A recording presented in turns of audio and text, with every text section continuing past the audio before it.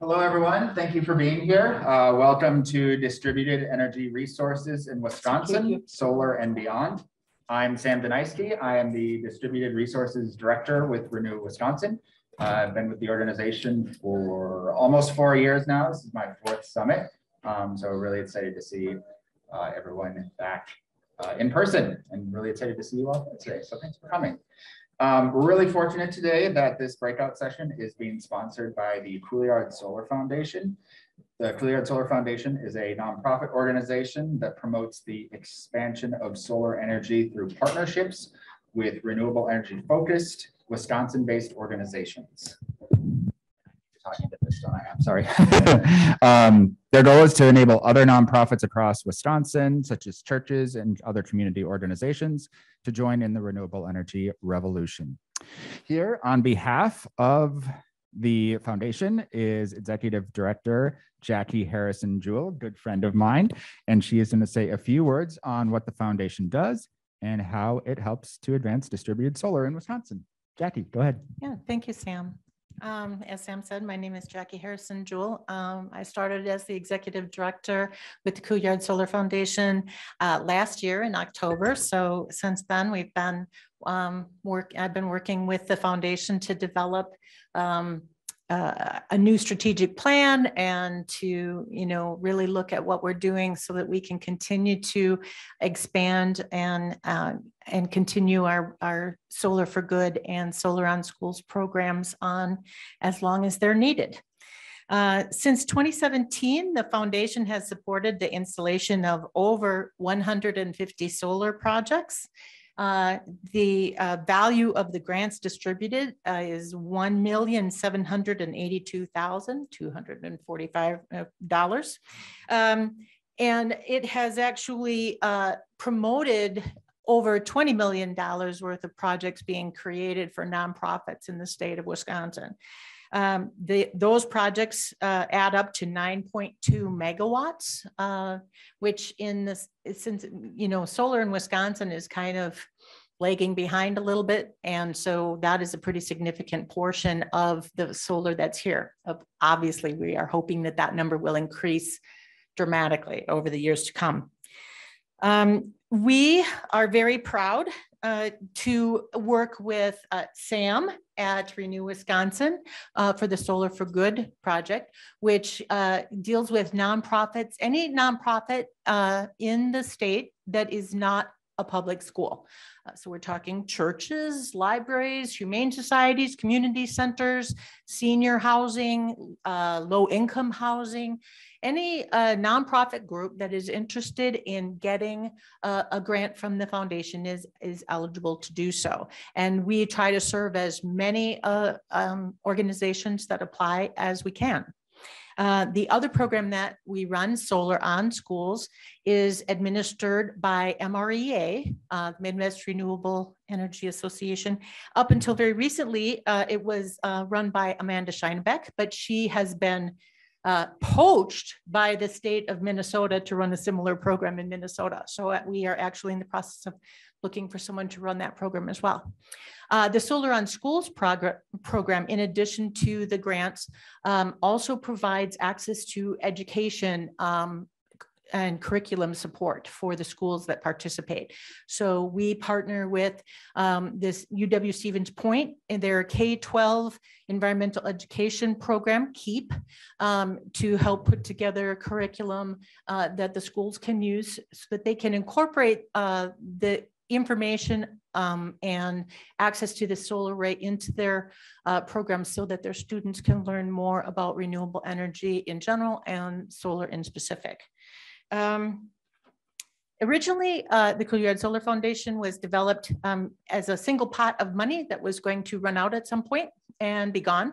But the impact of these two programs has been significant in Wisconsin. And so last year, the Couillard family, Cal Couillard, Lori, Elise Couillard, and Claire, all decided that it was very important to kind of change our focus and go from a fund that would run out to a fund that continues on. So starting this year and with by hiring me as part of that process.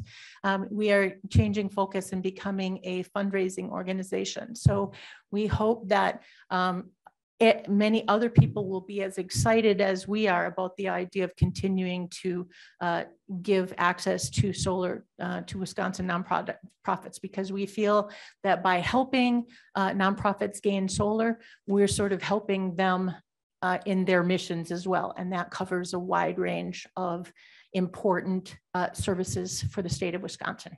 Thank you. Thank you, Jackie. I cannot think of a better sponsor to have for this breakout session than the Truliard Solar Foundation. Over 9 megawatts of distributed solar energy responsible through this one foundation alone. So thank you so much again. Just want to remind folks, there is a poll for this breakout session. So please feel free to take a look at that poll, submit your answers to it. It's going to shape the conversation and how we take things a little bit today.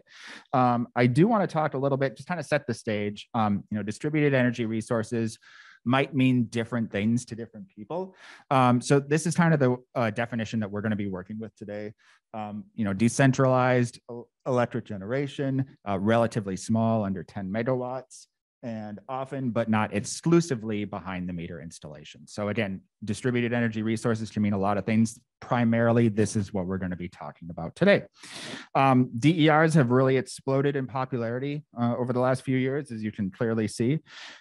This represents both opportunities, though, and challenges for our energy bills, for our grid, and really for society in general. It's pretty clear that the way we've generated electricity over the last 100 years is going to be changing as we move forward. And the way we consume it is also going to be changing too in the decades to come. And distributed energy resources are going to be a huge part of that.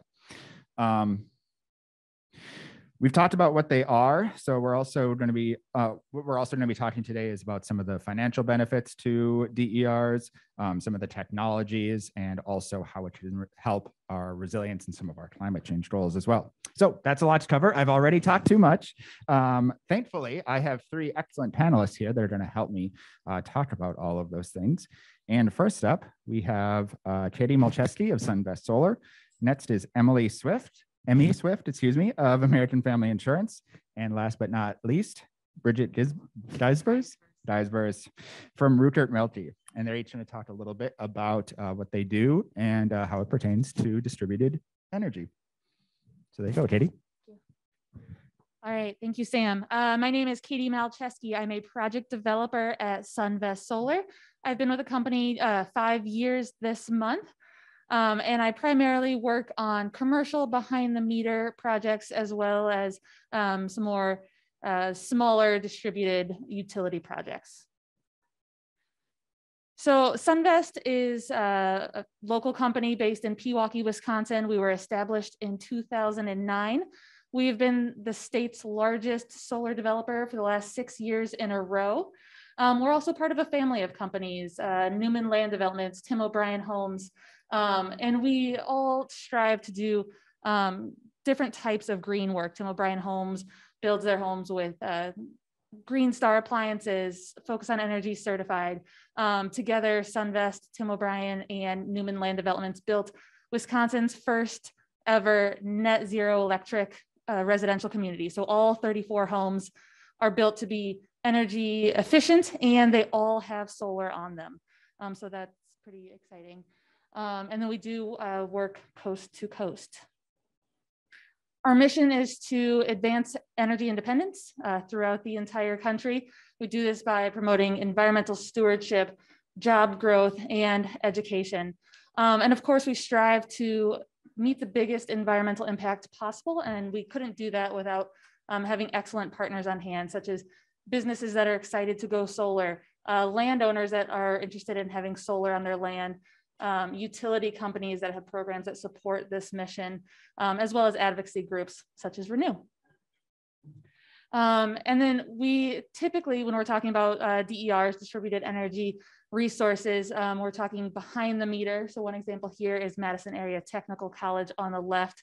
And then in front of the meter installations connected directly to a utilities distribution. This would be one of the Solar Now projects for New Berlin School District. So that's a little bit about who we are and what we do. And I'll have Emmy take it away.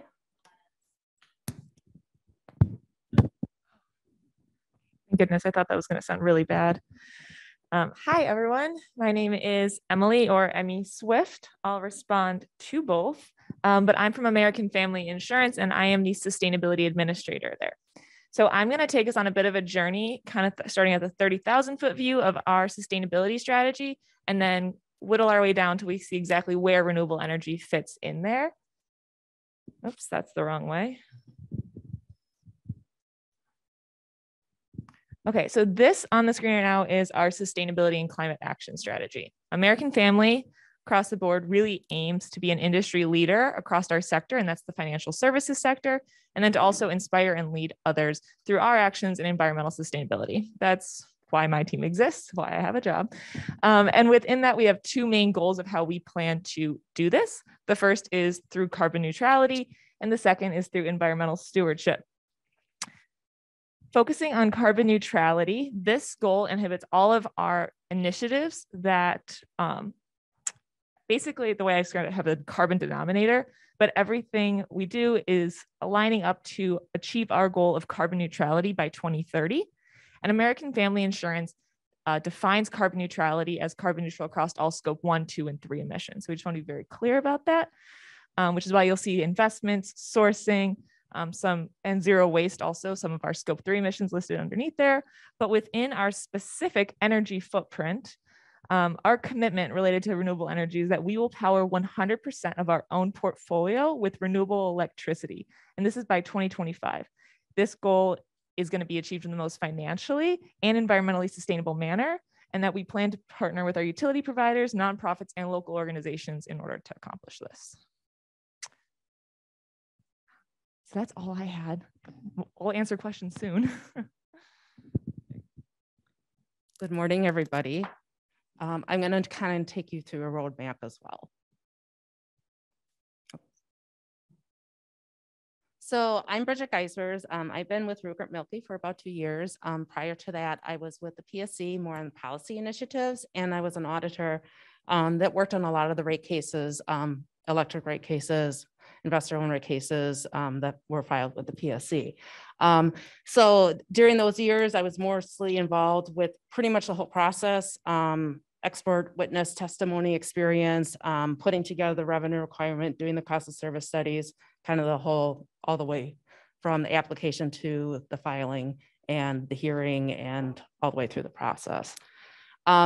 So what the experience that we brought to Ruekert-Mielke is that we are definitely more now taking that experience, applying it to the clients that we have at R&M, and then also providing a lot of that funding experience and background that is really a great time to kind of be dealing with those types of things. And then just some background, I've been in the industry a long time, so lots of national organizations in electric and water. And just kind of wanted to list those right there. Oops.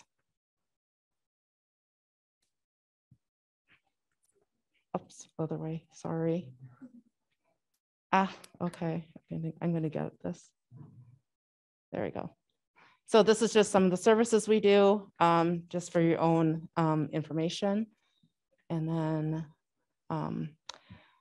as far as solar energy, we're mostly working with like more to the siting, the mapping, design, GIS. And then I just kind of wanted to put together two examples of some projects that we have worked on, which was the solar array with City of Columbus, and then also with American Family. That's it. Thank you very much. As you can see, lots to discuss today. Thankfully, as per the poll results, everyone seems to be mutually interested in all the different topics. So we can just talk about everything, which is great. So I want to start with financials. And, Emmy, I want to ask you this question first. We wouldn't be here today if the costs and the price tags for solar and other renewable energies haven't radically changed. That said, of course, we all know that everything seems to be going up in price these days. And I just want to know, you talked about your entire portfolio going to 100% renewable energy by 2025. That's really soon. And I just want to know, how have you prioritized these investments, and how do you sell this to the decision makers at American Family? Great question. So I do want to clarify quickly, just in case there was any miscommunication, that not 100% of the renewable energy that we source will be on site by any means. We are looking at VPPAs, PPAs, GPP, whatever acronym you want to throw out there. We're looking at all the options. But when it does come to justifying a purchasing or an investment of an installation on site, we have created a tool internally called the Triple P calculator. And so raise of hands, everyone heard of the Triple P methodology: people, planet, profit, kind of like backbone to sustainability. Okay, so the idea is that rather than just looking at the profit of a project, we should also look at the people impacts and the planet impacts as well. So for people, we look on a qualitative scale, asking ourselves questions like, will this improve or hinder our employees' experience at the campus in any way? A lot of times we've gotten feedback from our employees that having visible solar on site or other renewable energy actually makes them feel more positive about our company because they can see something that we're doing well, which often with sustainability, it's a lot of times behind the scenes. And so you're not always seeing what great work is going on. So that's always a plus in the column. And then also, are there going to be any drawbacks? We know there's always the feeling that maybe wind turbines aren't the best for our bird populations or something like that, right? So how could that impact our people or their feelings about this? We take both those qualitative approaches, positive and negative. Then we look at the planet impacts. So for planet, we try to translate our planet impacts to financial impacts in an interesting way, actually. We look at the carbon emissions that will be saved from the installment. And then we look at the EU ETS, so the European Union emission trading system, to look at what a value or a dollar amount would be for the emissions generated. And then we can convert to a dollar savings, assuming that we would have to purchase offsets for that carbon that's being generated if we were going to use a traditional fuel source. And then whatever that savings is or that delta, we translate it to a carbon savings and a financial number there. And then we also look at just a simple payback or ROI on the project. And so the three of those items are each weighed evenly. And we are able to figure out whether a project is in green or red for both people, planet, and profit areas, and then get an average outcome. And what this has done is been able to expand the opportunities we have, where we would traditionally say no to a project that has like an 11 or 12-year payback period. If we're able to justify these positive planet and people impacts, then that ROI can look a lot more attractive, knowing that we're going to have some supplementary benefits throughout the project. Thank you. That was great.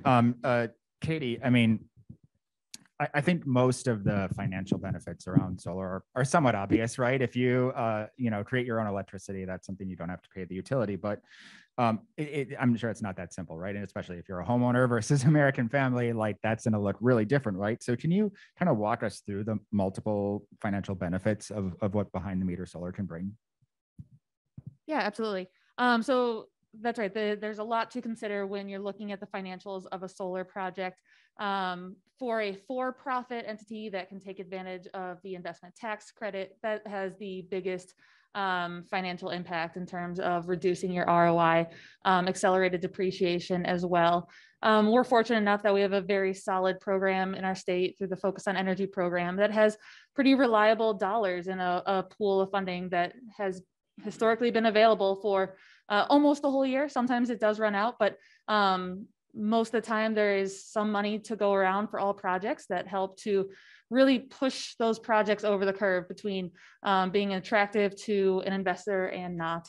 Now, when we talk about nonprofits, schools, municipalities, things like that, you don't have the same tax advantages. So they rely much more heavily on those grants, Focus on Energy, also the Cooleyard Foundation with the Solar on Schools or Solar for Good. That's been a huge driver and also a huge promoter, just kind of getting the word out in the community. And then there's other grants that are available through Department of Energy or the Public Service Commission OEI grant. But it's really when you put all those together and then you start to see more and more and more projects coming online, there really is this contagion effect, so that the more people that go solar, it does drive the cost down. So all of those combined really help to make an attractive ROI. And speaking of that, I'm wondering, are you able to talk a little bit about like some of the net metering policies and how those make a big difference? There's currently a parallel generation docket going on at the Public Service Commission, which might have some impact on that.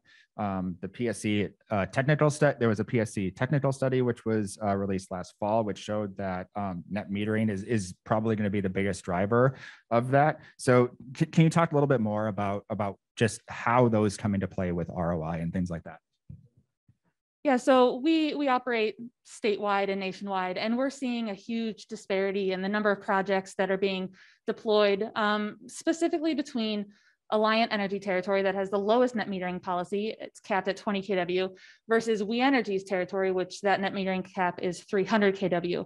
So the more solar you can install and then bank any excess credits throughout the month, the more attractive it's going to be, the less excess solar is going out the door at the wholesale rate. So that's a huge driver. And then also the rate class that the customer is on, whether they're paying 13 cents for electricity or 5 cents for electricity, that's going to have a huge impact on ROI. So those are two really big drivers. And then also, if you have the opportunity for a monthly true up, banking credits throughout the month, or annual true up like MG&E, where you can bank credits throughout the year. So all of those come into play and should be a factor when looking at a financial analysis of a solar project. Thanks. That's great. Bridget, speaking of rate cases and rate structures, you used to work at the PSC, which is a lot of what you used to do. The one maybe drawback of distributed generation right now is that there's some communities that can't access it, right? And that really affects their return on investment. So I'm wondering, is there a way we can, kind of decouple these rate structures from the financial returns, or is there some other way that we can make distributed energy resources more appealing to wider ranges of communities? Thanks, Sam. Well, the traditional rate making model really promotes more like a fixed cost to provide a good, basically recover your cost based on what your expenses and revenues are. But when you start thinking about renewables and you're starting about thinking about solar, you got to look at some other programs because you're looking at the generation side of things and looking at those rate models. There's one, maybe it's going to be more incentives. Some other states are looking at those feed-in tariffs. Wisconsin has some of the more incentive programs that we're starting to look at, and those might be a start to kind of looking at those programs. We want to also make this really affordable, especially for the low income. And we already know that they have like a fixed income. So even though there's going to be a payback, it's hard for them to what types of programs are out there and how is this going to make it affordable.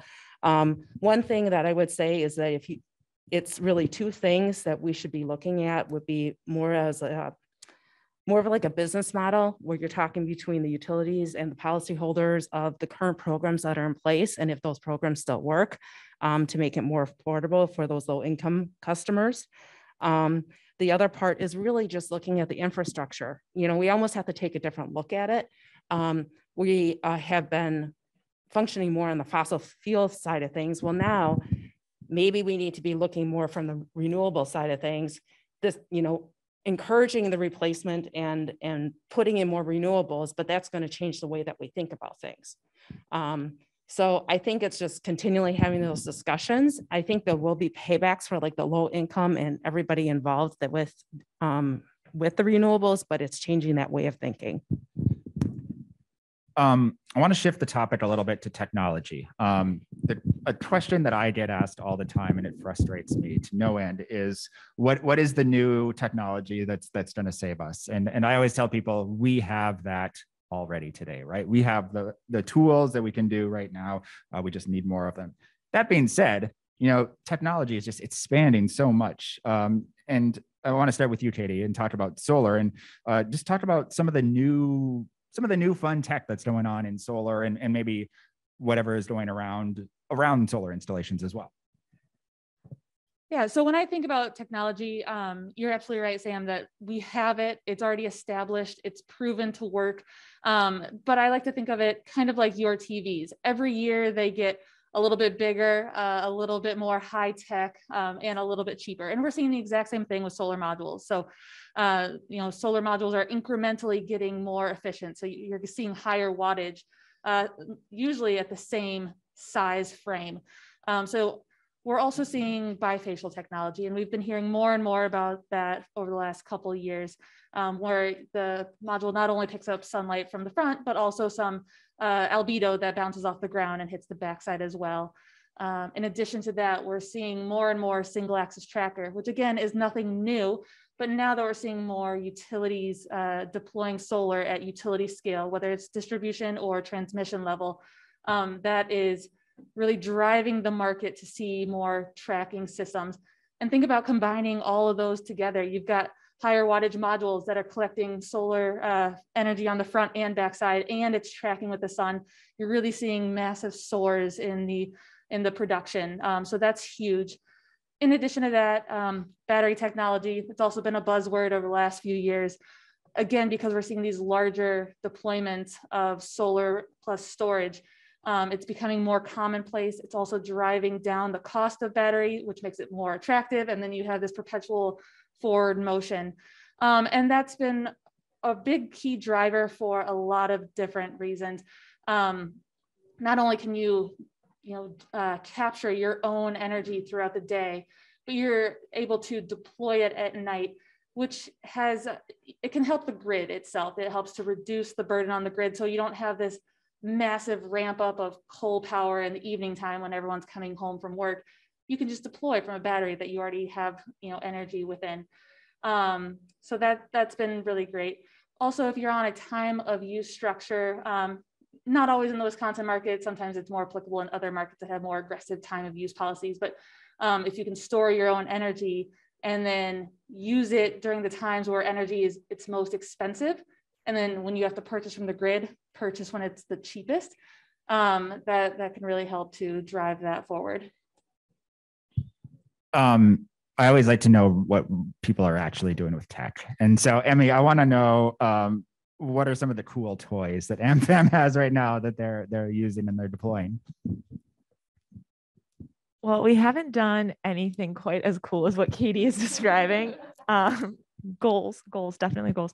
But we do have the 1 megawatt rooftop solar installation at our national headquarters, which Bridget, you shared the picture of at the beginning. And I think for a while we've been outpaced now, but it was the largest rooftop installation in the state of Wisconsin. And there we also have 6 1.25 megawatt generators that we can take off the grid if we need to help supply additional energy to other customers from our utility. At our East Regional building this past year, we also put in our first ground installation of solar. But what I'm really proud of about this unit is, well, it's only 0.2 megawatts. It's not huge. But what I was really excited about is that we used elevated solar, right? So in addition to that, helping protect or be lower maintenance in terms of having to mow under it or have snowfall or anything like that, it also allowed us to maintain our restored native prairie underneath it. So we're able to continue to support that ecosystem as well. And then we also have a small little one or less than 200 kilowatt rooftop installation in our Eden Prairie, Minnesota office. So outside of state lines, but that was our first rooftop installation in 2016. It's part of a LEED existing building certification. And you have some geothermal as well, right? How could I forget? Yes, we do have a geothermal heating and cooling unit at the Spark building on East Washington. So I think it's the Sylvie is the theater that's attached to that. I'm not from around here. I should disclaim that. But that building has a geothermal heating and cooling system in it. And then we're looking at some other, for new buildings that we might be building, more geothermal and a lot of that battery technology buzzword that Catie mentioned. So we talked about more efficient panels, bifacial panels. We talked about batteries, talked about geothermal. Bridget, what are we leaving out? I'm sure there's more cool toys out there, right? Oh, of course. How about drone technology? We're very, very proud at R&M about the work that we've done with drones. It's a great way to kind of map out your site. There's so much that you can do with drones if you're looking at trying to figure out where your solar site is going to be. Trying what it does is it gets really, really good resolution, high definition type pictures. So that's going to help you with a lot of the mapping that you can do as well. Everything is really visible. We can, with some of the modern mapping, you can pretty much cover about 1,000 acres per day. So I guess the key is that once you have found a site and you're trying to kind of find, you know, and you got the permissions and those types of things, and you want to identify kind of like your, you know, the drainage, the outlets, the, you know, all the different pieces that go into place. It's just really, really great having some of this detailed technology that you can kind of implement also into your, like your GIS and mapping type programs. I could talk about drones all day long, but I'm gonna move on. I have one more kind of topic that I want to talk about before we turn it over to the audience for questions, and that is the idea of resilience and climate change. You know, we've seen some pretty major impacts to the grid over the last 2 or 3 years. California, Texas, the Northwest, even the Northeast. You know, grid outages due to weather, grid outages due to storms, things like that. You know, our society is demanding more and more energy, and as we begin to electrify the transportation sector and the building sector as well, that's only going to increase, right? So what I want to talk about now is, first I want to go back to you, Bridget. So clearly we need to bolster the grid in some ways, and you know, obviously renewables do have some intermittency issues as well. But can we get to 100% renewable energy as quickly as we need to, I think is the main question I want to ask you. I did a little research actually when I was kind of putting this together, and it's actually interesting. I found it very interesting that there was 5 countries that actually are about 90% renewable. However, they're more in the, I guess, lower impoverished, I guess, countries, which to me kind of shows like, wow, if their focus is trying to get 100% renewable and they're accomplishing it, we should be able to, because we have much better resources here than they do there. I really think the key to getting there is everybody needs to be on board, but we really need to change our way of thinking. We need to, the focus always was on the fossil fuels. Now the focus needs to be on the renewables, but how are we going to do that with that being the primary driver? And then kind of as we learn more and as we learn more about the supply and demand, kind of looking, one way I thought about it was as if you have renewables and maybe planning more for the backup with renewables being your primary driving force. And I think those are the things that we have to be thinking about, and that has to be the initiative. So it's really a change in mindset. Do you think we can have this renewable energy revolution of sorts without distributed energy? That, not to put you on the spot or anything. I think we have to have balance, just like anything with the grid. And I think it'd be hard. I think we need the balance in the grid. Helps. However, as we get to know more about renewables over time, and as we get to technology improves, such as with the battery storage and some of those things, I think that's going to continuously improve the way that we're educated and can proceed forward with some of those things. Catie, I think we've all seen already this morning that solar is pretty much king in Wisconsin right now, at least when it comes to renewables. You know, we're even seeing the utilities develop it on a pretty big scale. And I'm wondering, you know, is there any way we can deploy solar fast enough to meet all of our energy needs? I mean, as we all know, especially in January in Wisconsin, there are only so many hours in a day where we can utilize this technology, right? Yeah, absolutely. So my theme of the day has been you know, we're not going to get to where we need to go by one solution. We need a yes and approach. So you probably all heard about some of these very large solar farms that are going in, and whether you love them or hate them, we need those large farms to meet the green energy deficit that we're at right now, especially if we're trying to meet our aggressive goals and maybe catch up to our neighbors like in Minnesota, I think it was referenced this morning that we are, 1 gigawatt to their 100 gigawatts. So we've got a long way to go. So we'll need that transmission level. We need the distribution level utility projects. And we're seeing more and more of those utilities are getting very creative with their programs and their tariffs to make it more attractive to not only look at behind the meter projects, but distribution level. So we're now talking to more landowners about 1 to 10 megawatt projects on their land. So to give a little perspective, that's about 7 to 70 acres of land. And when you are seeing those projects kind of scattered all over the state, as opposed to concentrated in one area, that's really going to help us reach our goals, because now you don't have these large infrastructure upgrades. You're not trying to put all of this into one distribution system, but rather you can maybe work with an existing distribution system to add without a significant financial burden. And then still continue to deploy more behind the meter projects on businesses and homes. So again, just very much a yes and approach. And then in addition to that, we are seeing more community solar gardens. So Alliance Energy, for example, has installed the community solar garden in Fond du Lac. So if you don't have the available land space or roof space, but you still want to contribute or meet certain goals, you can sort of buy into this program. So we really do need all of these creative solutions to get to where we need to go. Emmy, for the last question, I just want to ask you, American Family is an insurance provider. I would assume as we continue to see more issues with the grid, more bad storms, more heat waves, more cold snaps, this is probably pretty concerning to American Family, right? And so I'm wondering, does American Family have a resiliency plan themselves? And also, does American Family have a plan to kind of incorporate resiliency plans into your own customers as well? That is a great question.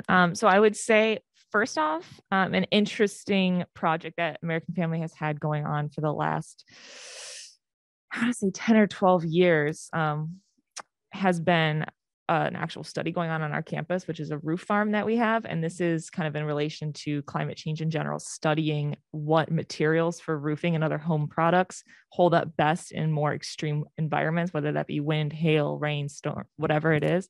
And so we are able to start to provide incentives to our employees about rebuilding with more sustainable or durable materials. One area that I think is really interesting and that's emerging across the entire insurance industry for incentives related to our customers is looking at safe driving and the correlation to climate friendly driving. So does anybody here have like a safe driving discount or an incentive on their auto insurance that says like, hey, if you don't hard brake or anything, right? Okay. So there's these new technologies that can go in your car and it can monitor your driving behaviors using AI, using also just like sometimes there's actual hardware in your car. Sometimes it's just through an app. But what we can see is there's a really strong correlation between what's considered safe driving and what all these metrics we figured out like it's safe versus is it environmentally friendly. For example, you keep it below 80, you have a better MPG, right? You're not hard braking, you're not stopping all that momentum of your car, and you're actually utilizing your fuel and the energy that you've created from your combustion engine, or maybe EV if we're lucky, to the best of its abilities. And there's also, I will say there's a caveat for Tesla here, but there's been, other than Tesla, there's a correlation between safe drivers and EV drivers as well. Tesla's a little bit of a rogue agent there because you never know who's gonna buy this, but so there's a lot of interesting things that we're seeing from the data perspective and being able to incentivize our customers and drive good behaviors that are both good for the planet and obviously keeping our drivers safe as well. So that's an area that I want to see grow. And if you're interested, Lemonade, it's probably been about a month now, maybe 2, but they recently released a green driving savings program. So again, the safe driving programs, a lot of times you'll earn your savings. So they'll put the money back in your pocket if you drove safely. Lemonade, which is a small company based out of New York for insurance, they are very socially conscious. They're registered B Corp. And instead of giving you the money back, they'll actually plant a certain number of trees based on the emissions that you've saved from your good driving behaviors. So it's active in Illinois if you want to look it up, but very cool things going on there. All right, we're going to turn it over now to the questions from the audience. So we've had enough the app. We've got a couple of questions on community solar, so I'm going to take this one first. What is the status of the community solar bill in the state? Does the bill introduced last year have a chance of passing, given that it was Republican sponsored? So who wants to take a policy question? Stab at it.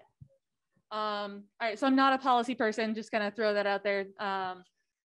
What I do know, the bill has been introduced, and if we can look to our neighboring states as any sort of benchmark, Illinois, Minnesota, eventually when you are surrounded by states that have community solar, it seems inevitable. So couldn't say if it's going to be this year or next year or the year after, but it does seem likely. And then also the utilities are already taking on the initiative themselves. So we are seeing some of those community solar gardens. So I think that we will just end up seeing more in the future, depending on how that legislation shakes out.